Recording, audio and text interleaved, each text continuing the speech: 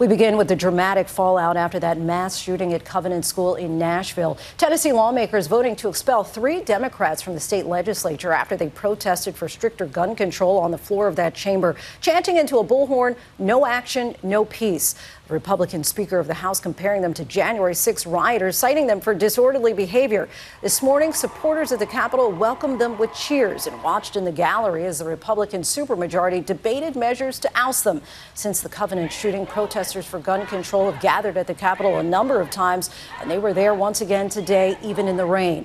Tennessee has only expelled lawmakers a handful of times, and usually for criminal or sexual misconduct. But this time is very different. ABC's Alex Perez is in Nashville. I hereby declare Representative Justin Jones of the 57th Representative District expelled. Tonight, in a rare move, the Tennessee State House deciding if they should expel 3 Democratic lawmakers who violated decorum during this moment. Enough is enough. Tensions rising as 2 members were expelled, a 3rd saved. The state representative's outrage is stemming from that shooting at a Nashville elementary school. 3 staffers and 3 students killed. With protesters calling for gun reform at the state capitol last Thursday, Democrats Gloria Johnson, Justin Jones, and Justin Pearson interrupting the legislative session. I have to raise the voice of the people in my district, and I did what I felt those folks wanted me to do. Speaker of the House Cameron Sexton on a radio show accusing them of trying to incite an insurrection. What they did today was equivalent, at least equivalent, maybe worse, depending on how you look at it, of doing an insurrection in the Capitol.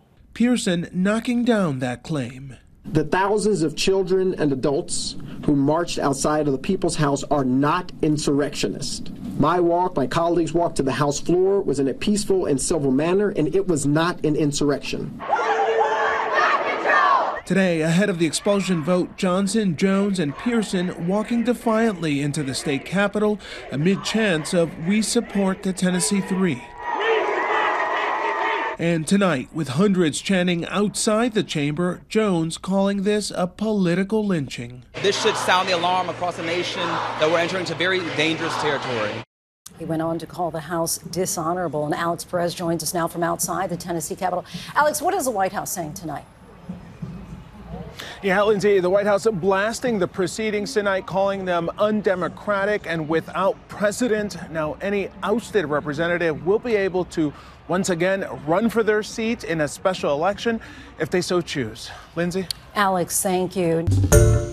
Hi, everyone. George Stephanopoulos here. Thanks for checking out the ABC News YouTube channel. If you'd like to get more videos, show highlights, and watch live event coverage, click on the right over here to subscribe to our channel. And don't forget to download the ABC News app for breaking news alerts. Thanks for watching.